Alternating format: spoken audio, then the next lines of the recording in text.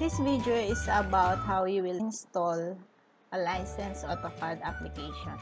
So first, in Google, type in Autocad Educational License, in which you can see the choices of Student and Education Software 1-year license Autodesk. After that, you need to choose that. Then you can see Get Started. Once you see this Get Started, you need to click it. After clicking it, you will proceed to this form. Okay, you need to fill up the form, or otherwise, if you already filled it out, you need to sign in. So I'll sign in first.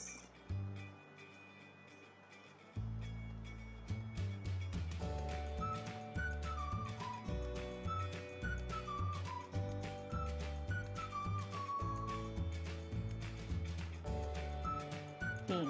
After signing in, I will proceed to this.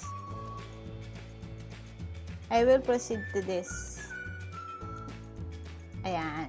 So, just wait for the Autocad application. Then you can see, hi Menchi, your education is valid through September 21, 2020. Choose a product below. So, I can now see this one.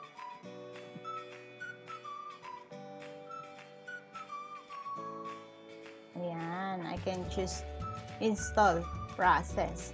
But before having all of this, there is inside the sign in or inside the registration, it will ask you, or the Autodesk will ask you to send them the valid registration form or a screenshot. You can submit a screenshot of your ARIS, or otherwise you can submit a registration form that you enrolled for this course. Okay, then you can now see this installation box. Okay, I think that's all. Thank you.